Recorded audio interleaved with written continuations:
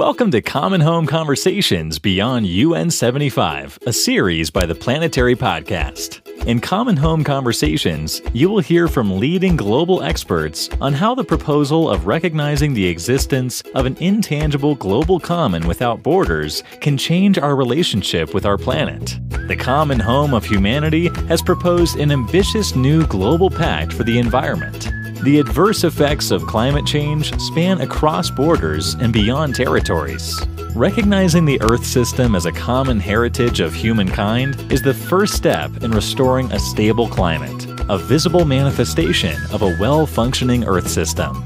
This proposal's cascading effects would be systemic and tremendously impact international relations and economics, opening the doors to restoring a well-functioning Earth system.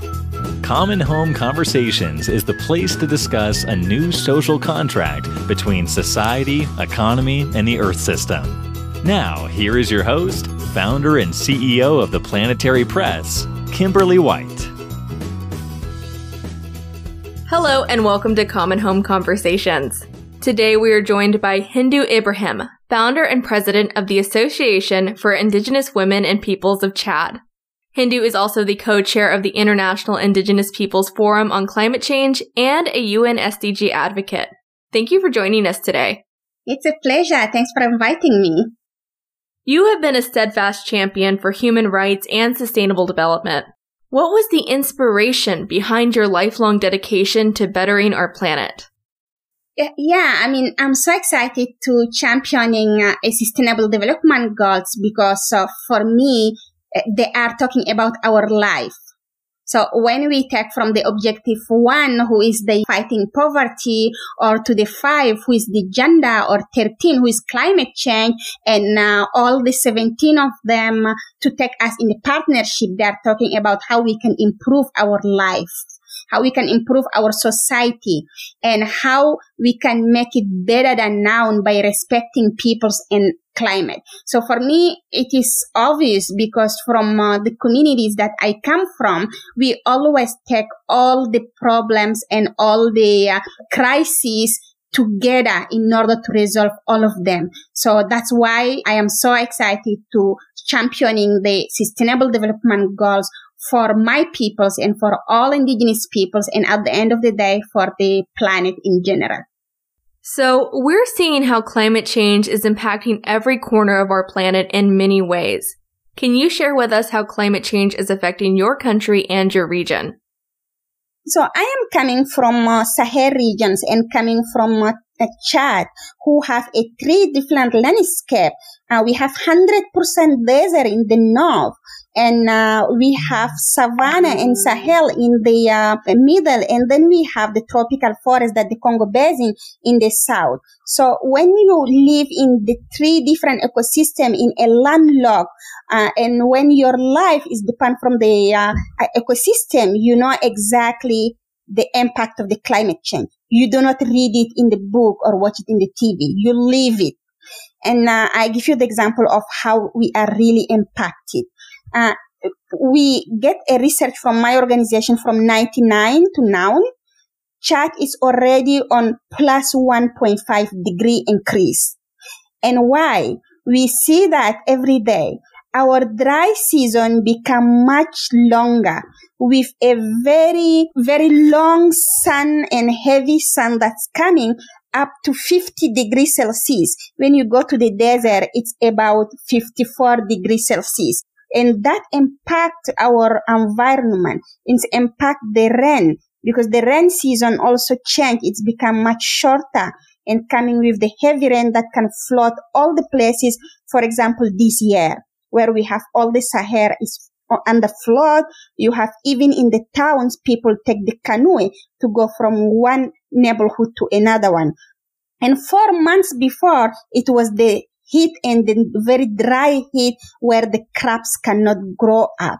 And it will end up with the food insecurity because when you don't have a regular rain, it cannot penetrate the soil, it cannot leave the vegetation to regenerate. And that impact the food insecurity of the communities.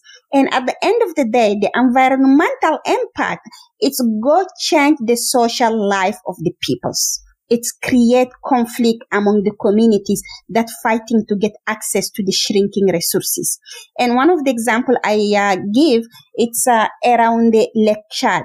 Lake Chad is the fifth bigger fresh water that we do have. Around this lake in 1960, it was 25,000 kilometers square of this fresh water, shared between Chad, Cameroon, Niger, Nigeria, and Central African Republic.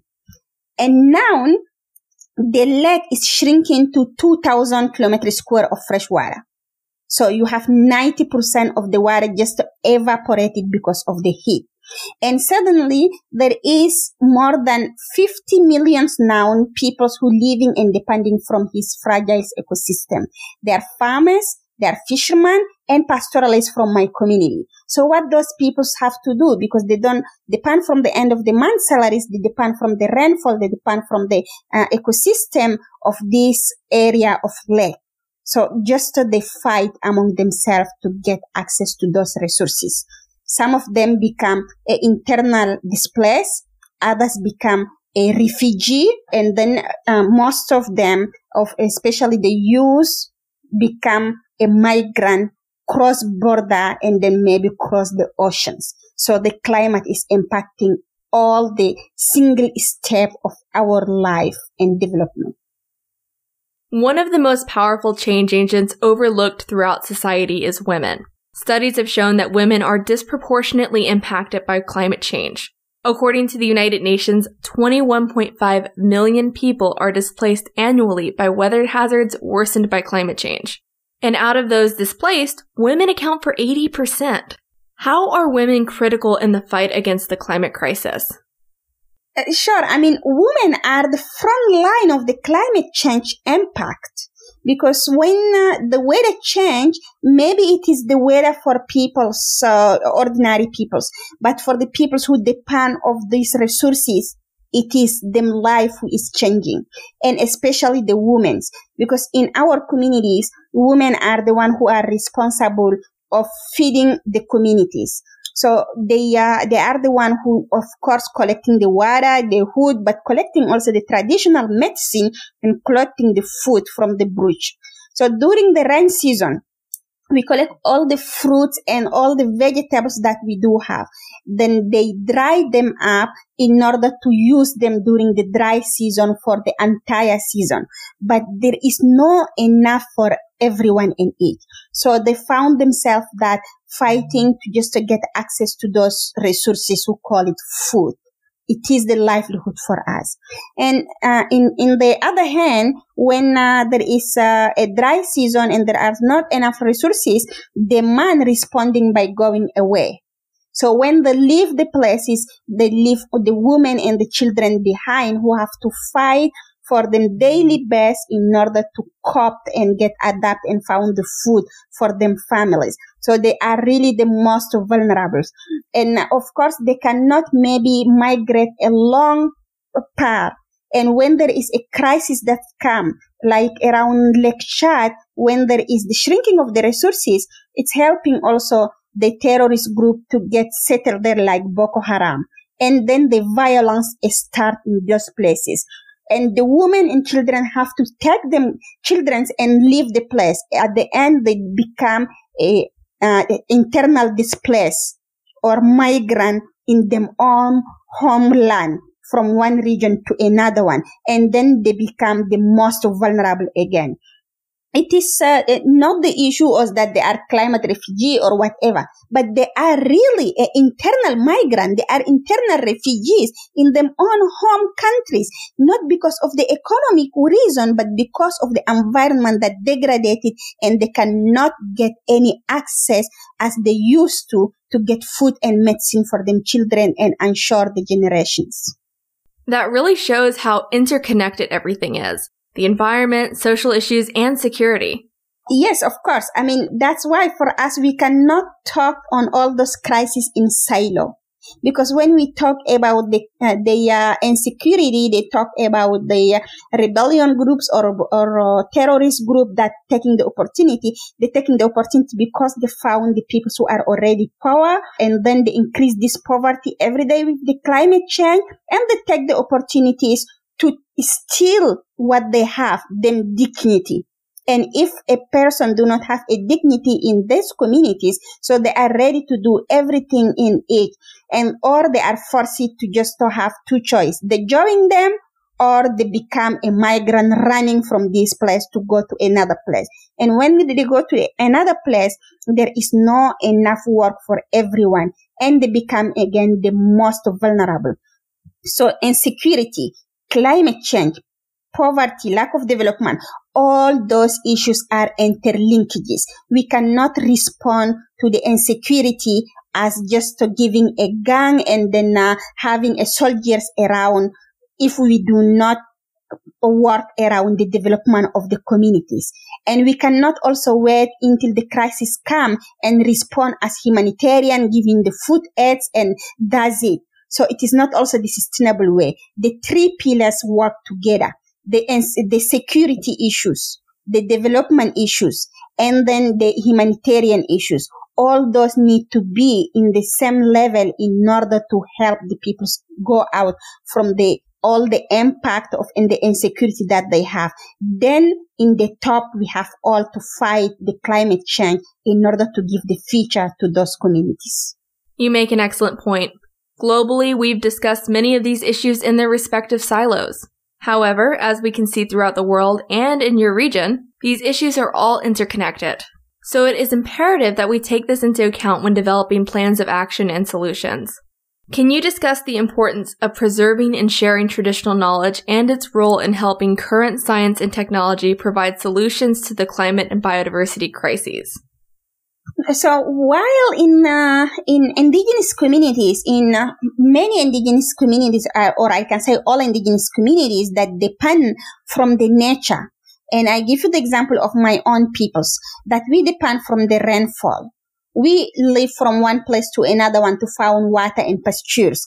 And that gives us the unique opportunity to live in harmony with our ecosystem, to understand the nature, to live with this nature for centuries and thousands of years. So we learn from each species of the nature, from the cloud, from the wind, from all the insects, flowers, plants, our own cattle who give us a lot of information.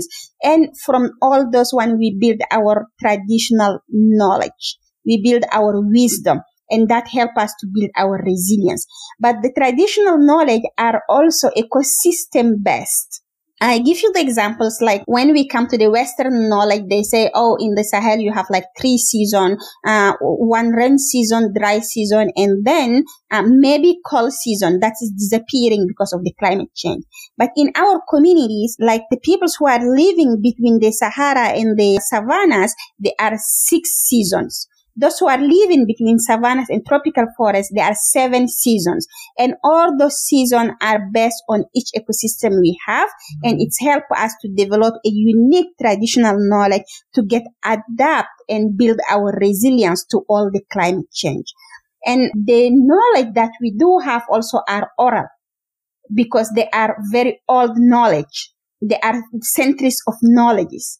And then we can use them if we respect them, we understand them, and we give them the same level of recognition as science knowledge. We cannot have the science who can confirm the traditional knowledge. It cannot work like that. Science cannot confirm it because indigenous people's traditional knowledge are since thousands of years, and science knowledge is discovered after that. So it is no way that they confirm because they just don't know how to write, how to read. They do not know how to read our languages or how to write our languages. And our language play a big role in our knowledge. So that's why it is important to work hand by hand, science knowledge and traditional knowledge, in order to empower each other and then to get support to build the resilience for the peoples. Not to make a report, but to build a resilience for the peoples. I recently saw a quote about how we look at nature-based solutions now like they're this new thing. But indigenous communities had the original nature-based solutions. They've been saying these things for centuries. Exactly. I mean, when the peoples discover the new word, that's also what I'm saying. All the climate change movement, they love a new wording. Each year, there is a new word. So it is not having a sexy word that can resolve the climate issues. It is understanding what is happening that can help us resolve it. When they say, oh, nature-based solution can add a 30% of the solution to the climate change, we are like, well, that's what we are trying to tell you for many years. We are trying to tell you that our nature play a big role to restore all the ecosystem and to have a solution for the climate change. And the nature-based solution, they are calling it, for us, it's our way of life. It's our way of living. And when, like my community as nomadic, they live from one place to another one all the time, our cows help to fertile the land. And when we come back, we found the water and pastures. So this is the nature-based solutions, because it's created in a natural way, in the circular way, that we respect the environment, and environment gives us in return also what we need, food, medicine, and all the necessary for our survival. The sad part of it, they wanted to put a price on a nature-based solutions. Nature is not a business. We cannot put a price in a nature. If we ask someone that how much you cost yourself, they are like, why we are putting a price in the peoples? So, okay, nature also have a right. We cannot put a price as money, as cash in a nature. We have to put our wisdom. We have to know how we can live in harmony with this nature. And that also call it a nature-based solutions. So they need to understand the wisdom of living in harmony with the nature in order to give this nature break, to build a resilience for all of us, and to take all the planet in the level that we want on 1.5 degree. Absolutely. Our lives and our livelihoods depend on nature. It's the most valuable thing that we have. And that's why it's so important that we work towards these goals together. Now, you're the founder of AFPAT. Can you tell us more about this and how the coalition is working to empower Indigenous communities? Yes, I found the AFPAT, who is the Indigenous Women and Peoples Association of Chad, when I was very young. Actually, I found it when I finished the primary school. And then it's get the official authorization when I get 15 years old. And the reason that for me, it's how I can fight for the rights of the girls who have my age at that time and who do not have all the rights that they deserve. And I understood that I cannot talk about the human rights without talking about environment rights, because in my communities, all is the same. Human rights and environment rights are the same. If you violate the right of environment, you are violating the right of the human being that living there. And that have been our two objectives. Protection and promotion of human rights and indigenous people rights, and protection of environment through the 3 Rio Conventions, climate change, biodiversity, and desertifications. So when we have those objectives for us, it is how we can make a concrete action to the communities, how we can empower women and girls, how we can work with the communities to make them understand about what is happening at the international level, and take also the needs of the communities to the international level in order to take a right decisions. So how we can build all this bridge between the two different worlds. We did many activities. So empowering women, it's one of them. So giving the women the revenue. For example, we did an activities that help the women to transform the product that they have in their hands. So some of them have only the small mills that they planted by the hand, they transform it by the hand. There was nothing in all this process that support them. Everything is doing by hands.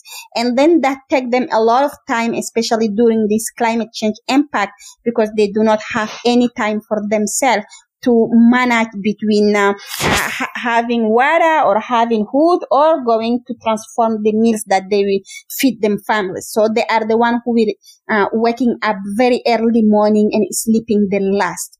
So for us, it is very important to help them develop the activities that help them to mitigate all the suffering that they do have.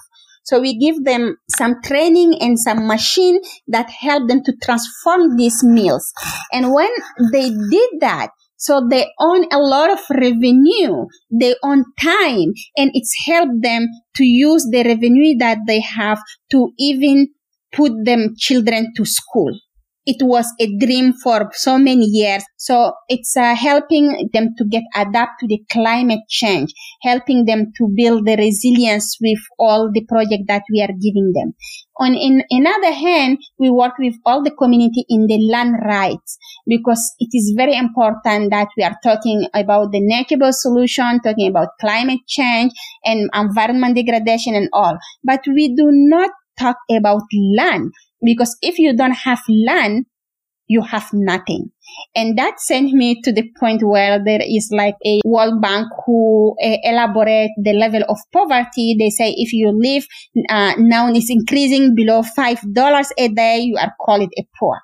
So I say, no, when you come to my community, you can have your $5. If you have nothing to buy with it, you are called poor. But if you have a land, you are not poor. Because the land can produce for you something. So that's helped us to work on the land rights, and we create a 3D participatory mapping who is a model that help the communities who didn't went to school to come together with the science knowledge, build the map, figure out the traditional knowledge, help to map where are the corridors, where are the water points, and how they can better manage the natural resources that they have for the long way, and how they can mitigate also the conflict that they have with the communities. And this 3D participatory mapping in a pastoral land, then in a very big area, it's just like the first one we did, and it's really worked well. It gives the government the chance to say, oh, if there is an organization like AFPAT who did this mapping, so as government, we can do more. And it's helped them to take a decision to reopen 60,000 kilometers of corridors. They start doing it. Then the project was funded by the African Development Bank. So it's ending up like in a good advocacy for us. So we also did like education is very important for us, but education that can respect the needs of the communities who cannot just come and dictate what the peoples can do, like history of France or of US or whatever, but who can help how the communities can manage better the resources, how they can know how to count, how they can just like integrate themselves in the new development pathway that we are having. So this project also have been very important for us in helping the women and girls also to think about the school is not only for the boys, but it's very important for all the peoples equally, including the young women. So, I mean, we have a lot of projects. We have others going on. We work on the COVID, of course, because it is the time that it's happening and we cannot leave our communities behind. So we start seeing how we can design a better model for them to help them understanding what is happening, because COVID, it is not a all thing that everyone know. It is a new thing with a lot of barriers that coming from the languages, from like you need to wash your hands, and people who do not have clean water to drink, they cannot wash them hands. They cannot get this access. So we try to help on how they can get the access at least to protect themselves, and how we can build also our own governance system to reinforce our knowledges, our elders, to protect them from all what is happening. And from this one, we work at the international level where we do the advocacy on climate change, on biodiversity, on the Desertification Convention, and on human rights, to help that the decision making to do not leave behind the voice of our communities. So we show them the evidence of the project that we do on the ground, and then we refuse that they take the decision that exclude or harm our peoples back home. But it is not the easy task because they are not listening always. I can't even begin to fathom how difficult it has been with COVID-19 for these communities. It has been difficult here in the United States, and the people here have more access to things like clean water and PPE. As far as governments not always listening, I think that's something that a lot of people can relate to around the world, especially when it comes to climate change. We're seeing climate denial here in the US, Australia, Brazil. What you're doing at AFPAT is amazing. A great example of embracing sustainable development. Speaking of, you were named a UN SDG advocate. Can you tell us a little bit more about your role and what you've been doing with that? Yeah, actually, I'm so proud and happy to be among the 17 SDG advocates. So the Sustainable Development Goals design the life of all of us in a same way. It's adopted by all the UN countries. And why I accept to be an advocate, it's to give the access to those who are left behind. Because so one thing about SDGs, it is leaving no one behind. And if we don't want to leave no one behind, we have to include the peoples that left behind to be in the tables of decision making. And then to say if the things are not working, and then to say how they think that the things should be work. So that's why I am in the SDG advocate, and I'm carrying the voice of my peoples, but of all the other indigenous peoples around the world. How we are seeing the development, how we are seeing the sustainability, and how it should work. It's give me the opportunity to talk with head of state, with many peoples that are decision makers, and telling them that you cannot take the decision anymore without including our peoples, without including our voices. It have to be us. And another thing for me about SDGs, it's how we can localize SDGs. We cannot only talk about them at the international level and ask the government to go and report back and monitor and say we did that, we are in this level. So it have to be localized. It have to be inclusive. It have to be that the SDGs talking about peoples and about planet, and that is all what I'm fighting for it for all my life. We cannot talk about peoples without planet. We cannot talk about planet without peoples. How we can make it a people's center of all the decision making. So that's why, like, being an SDG advocate, it's give me the opportunity to defend and then give the ideas of how, as indigenous peoples, we think that the SDGs can be implemented and how it can be fair and leaving no one behind and include everyone in it. And now we have only 10 years. So this decade, we have to work very hard, all of us, to make the SDGs real. And I think there is an opportunity around the world when we start including all the peoples, and then we can make the SDGs localized and we can make them happen. Absolutely. It is a make or break moment for sure with climate change. We need all hands on deck, from the individual to the indigenous communities, to the business, to the local government, to the national government. We need everyone because this is truly a problem that affects everyone. So it's essential that everyone is included in that discussion. So during these unprecedented times with COVID-19, the biodiversity crises, and the climate crisis, do you believe change at the global level is possible? And what should be the role of a new global pact for the environment? The change is possible. The change is possible because the world showed us overnight how the COVID-19 come and change the life in general. So if we all agree that we can fight the COVID together, not in silo, so we do have the hope to fight all the rest of the crisis.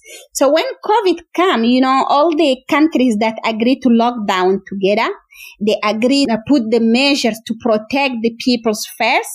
But one thing they all agree on it is on the food shipping. So all of them open the borders to have the food. So they understand they are not autosufficient. They are not sovereign in the foods. So they need each other in order to subsist. And then it's also help people to understand that living in solidarity, it is very important. So then they start to understand that community is very important for all of us to act together. So that's give me the hope that we can act all globally. When we talk all on the same level, so it's coming to the same global action we are calling for all, because health is part of the SDGs. And when we talk about the green recovery, it means that the climate, the biodiversity, the oceans, the water, all have to be in the centers. Also, it's coming back to the SDGs. So all those moments giving me more hope that world maybe finally can open their eyes and focus in the most urgent needs of our time. Focusing on peoples and planet, focusing on rebuilding the relationship with nature, focusing on restoring, living in harmony with the nature, and learning from indigenous people's way of life on how we are doing it for centuries of life, centuries of years. So I think the hope is there. What is missing is a political will. What is missing is the action oriented. So we need the direct action to the communities, to those who are the most vulnerable, most impacted by all the crises. When it's come to climate or biodiversity or COVID, those who are the most vulnerable, indigenous peoples, women, children are always the front lines. The people with disability, of course, are always in front lines. So when we take action oriented to those communities, to do not leave them behind, I think we can resolve all those global problems together. And we need also to do it by the political will. If the politicians is still thinking about how they can recover their own economy, they forget about we cannot have a sustainable economy without a green planet or without respecting the right of each of us, without justice, inclusiveness, and no marginalization, so they cannot make it. So the political will need to be there to fight inequality, to fight injustice, to make the inclusiveness as reality. And then we can do it all together. And to fund this, they talk a lot about a lot of billions that they wanted to inject in the economy. But all what they are talking, they are making the same mistake. They want to inject those money on the big industry that exists already. Because for them, it is easy to monitor because they exist already. They have all the portfolio to welcome the billions that they wanted to give them and to re-inject it again and they make it the richer again, much richer. They are creating a gap. So this political leadership need to change to turn all those billions to give to those most vulnerable, to build them capacity to have the equity. We all saw the last report of the Oxfam on inequality. This report shows that the more richer are rich again 2 times than before, because all the political leadership is giving them again more power, again more money, creating the gap between those who are the most vulnerable with those who are already rich. So this one needs to be toned down. It needs to be based on the equity and justice. So those 2 things are really missing. If we have them, we can tackle all the global crises that we have. You're absolutely right. So how would recognizing our global commons help boost the much needed change we need to combat the climate crisis and other crises we're currently facing? So how we can give rights in the equal way to the oceans, to the waters, to the trees, and to the human being, and how we can respect each other. Our global common also is how we can share in the equitable way the resources that we have, how we can sustain them, and how we can call it the global commons because we all depend on it. I am coming from a landlocked country, but I am advocating also for the oceans. I am passionate about oceans. I want to just to see this ecosystem that we are impacting and try all my best to protect this ecosystem.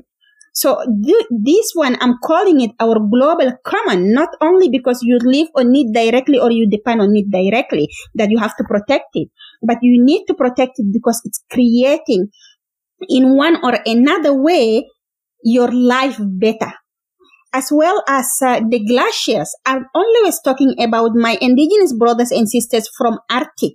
And I went to the glaciers. I saw the glaciers with my eyes just to witness it and then to say there is no way that we destroy this ecosystem because it's playing a big role in all our life. Even I'm not coming from Arctic. So this global common need to be understood by all the humanity that it is for all of us. If we destroy one of them, we destroy tropical forests, our life going to be destroyed.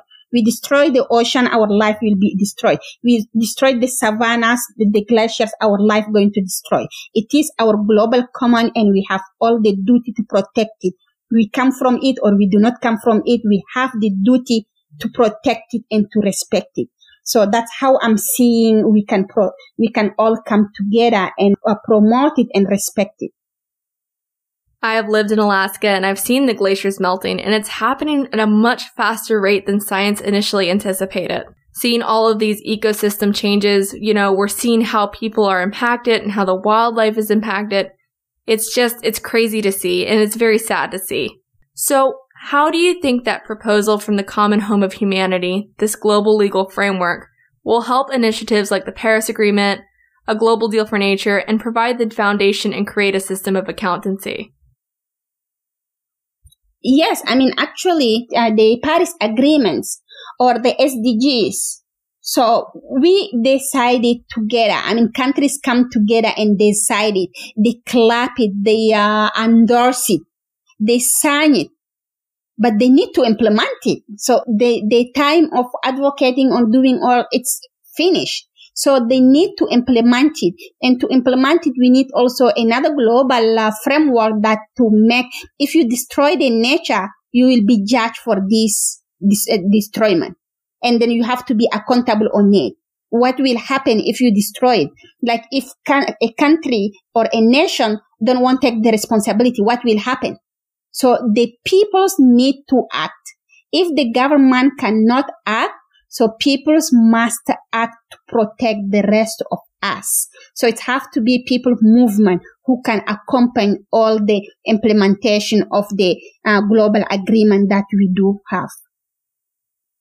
All right, and there you have it. We cannot talk about people without the planet, and we cannot talk about climate without people. It is time to open our eyes and focus on the most urgent needs of our time. Focus on people and the planet.